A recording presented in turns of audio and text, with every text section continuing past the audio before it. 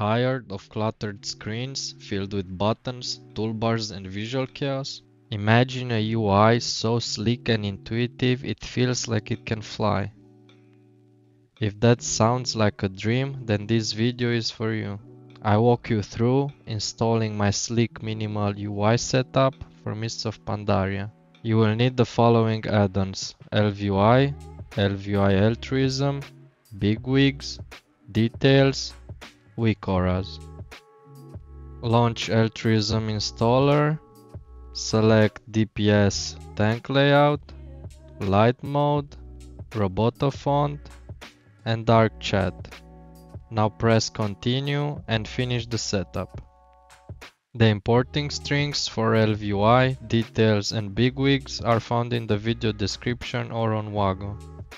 When importing the Bigwigs profile, make sure everything is checked. For my druid friends, I also have WeCoras for Feral and Guardian.